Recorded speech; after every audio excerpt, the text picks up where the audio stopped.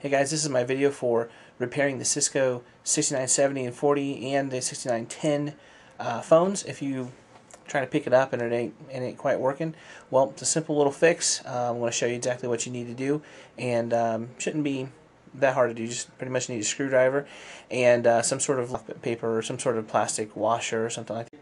Right here's my 6970 Cisco phone.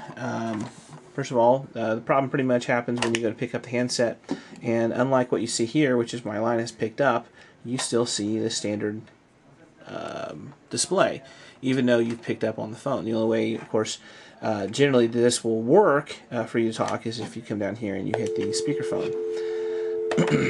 Now, some variation of that you might be experiencing where you pick up the handheld and instead of it coming up right away, it sits there maybe 5-10 seconds and then pops up. The problem all exists right here in this switch. Right behind here is a little plunger, which I want to show you how to get to. And basically, here's what the plunger looks like. If this isn't depressed fully all the way to the end and opening up the line, maybe if you can get a little closer, yeah, right there where that little black plunger pushes into those metal leads to complete the circuit, then the line doesn't open up.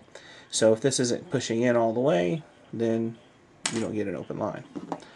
So first of all, grab your phone, flip it over. You will probably have a couple of plugs here we need to remove. This is the network line. You will have to take that one out. It goes in right here where it has the SW for switch. That goes to the wall or to your actual switch device.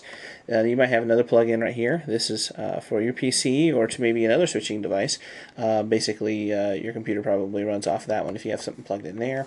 And then you might also have a plug in here for power. If this is not plugged in directly to a power switch, then you'll need a power brick here, so you have to remove that as well. And then over here you have your handset, and you want to remove the cable from your cable management here, and then remove this plug from the back. Okay, now I already have one here with the screws removed, but I want to show you where you need to remove the 4 screws from the back of it. Now, pretty obvious there. There's 2 holes, and then underneath the feet on the bottom, peel back this little foot there. You'll see it displays another hole, and then of course there's one on this side as well. Once those are removed, then you're going to need to disconnect it. Now, underneath right here are 2 little plastic tabs that kind of go in this direction, and they hang on to the bottom part of this phone. So you're going to need to separate this from the bottom, push in the button here to push down the tab. I'm doing this one-handed, so there we go. You're going to need to separate it from the bottom right here. Well, it kind of popped open pretty easy for me. And then once that bottom part's open, you actually slide the top across it towards you from the bottom. So basically you're pulling the top this direction towards you while pushing the other direction on the bottom. This should help separate it from those tabs, and there are your little hooks that they're hooked into, and it fell apart up here, but basically your tabs, well, on this, they're actually broken on this one. So, okay, that's why I'm using this as a display.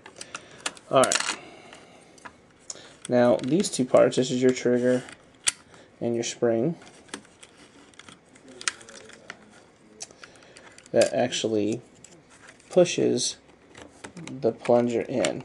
If you can see right here how this sits in there, it actually pushes in on that plunger. And there's the plunger, there's our problem. Of course, like I said, we got some broken tabs here too, that's another problem, but this is just a demonstration what we need to do. So you're going to remove both the spring and the actual trigger device here from the phone, and then you need to remove this screw right here. Okay, this should pretty much pop up real easily. Now, in order for this problem to be solved, what we're going to try to do is just actually raise this board, this little green board here, up off of where the stem here is. And what I've got here is just a couple little washers that I'm going to use. Pretty much use anything. I would not suggest using anything metal, but just something like these little washers or some little plastic, something that's basically non-conductive. Alright, put the screw back on the board like that. And we're going to put that right onto the hole with the washers. Make sure to keep the cable out of the way, getting stuck underneath the little plastic tab there. Now I wouldn't tighten this too tight, just snug. Main reason is you don't want to strip out that plastic stem. And then if you can see kind of right here, see how that's the plastic part is lifted up off the board, not the plastic but the rubber, the plunger part right here is kind of up off the board. I can just wiggle it and push it back into place, but that way it's snug against the circuit board there. Okay.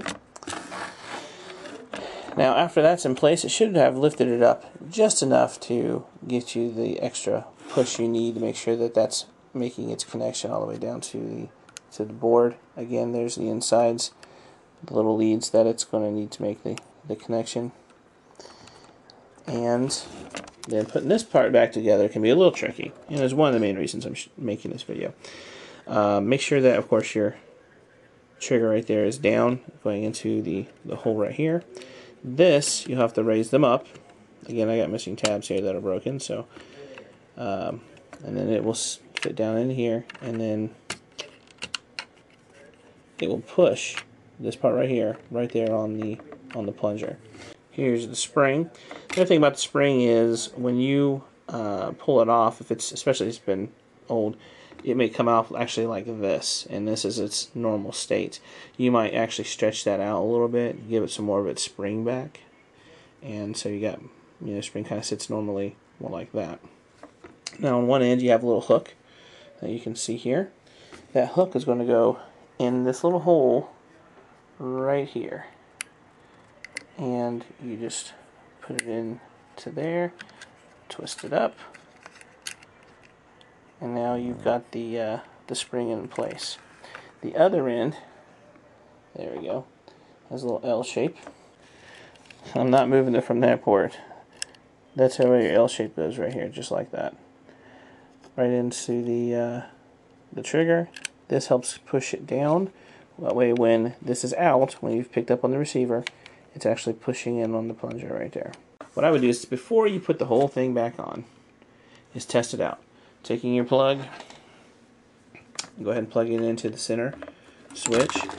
If you require power, there's your power right there. After this is plugged in, what you should get is, well, you got lights popping up down here. It should pop up and start to display and work as normal. And then, once your phone actually comes up, keep your hands behind here so this thing don't come flying apart. And then just push in the trigger and pull it back up, and we'll see real quick right here if the line will come up and that is normal. Now try not to push, because then you'll get a false reading if you're pushing back here. But if you just push on this and then let it fling back without pushing on, push here to hang up the phone and then release it, letting the spring come back without pushing on the back. If the line comes up normally here, then you should be good to go. Hopefully that's a effective demonstration on how to fix your phone. If you have any problems, of course, give me a call. I'll be glad to take care of them, unless, of course, I don't know you, in which case, don't call me.